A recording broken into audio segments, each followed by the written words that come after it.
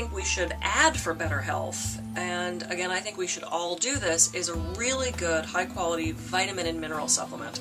I have so many people say, oh, well, I eat a lot of vegetables. You know, our soil is depleted. We're just not getting the nutrients from the vegetables and the fruit that we used to. So give in, go to the store, a health food store preferably, and buy a really high quality vitamin and mineral supplement. And a lot of people take vitamins, but you also want to make sure you're getting minerals, not just calcium, which is really emphasized in this society.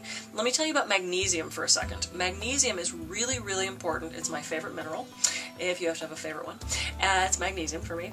And especially for women, magnesium is good for menstrual cramps, muscle cramps, headaches, constipation, mood, and sleep.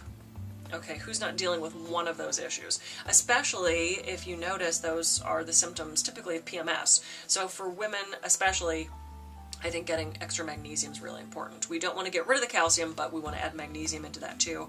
And then also I think we should all be taking an amino acid.